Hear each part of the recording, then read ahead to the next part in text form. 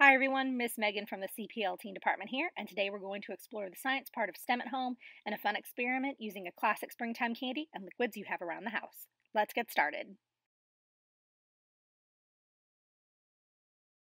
To perform this experiment, you will need Peeps or plain marshmallows, containers to put them in, something to label those containers, and a few different liquids. I suggest at least one of them be water. Why water?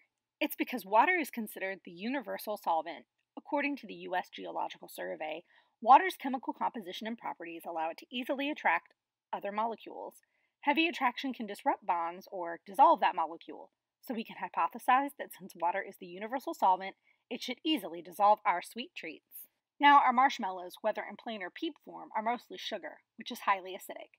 So when selecting your other liquids, ask yourself how you think they would dissolve something acidic. I chose cola, white vinegar, and cranberry juice because they are all acidic to varying degrees.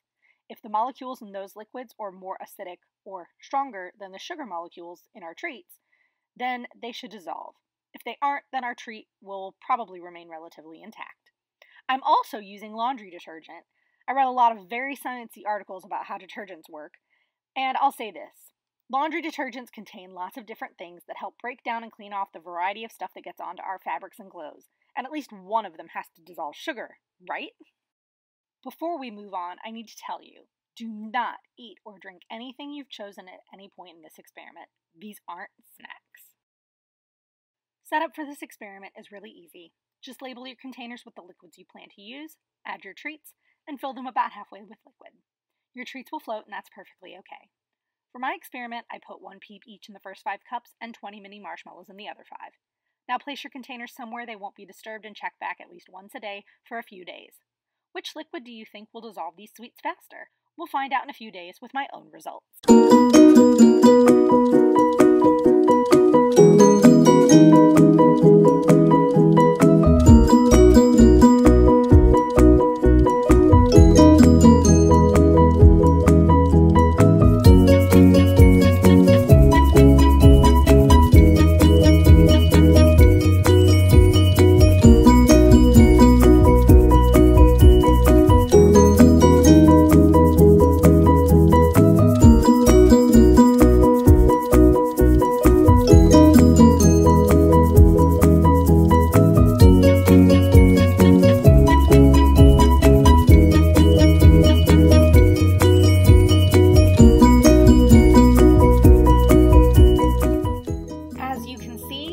Laundry detergent turned out to be the clear winner in this experiment.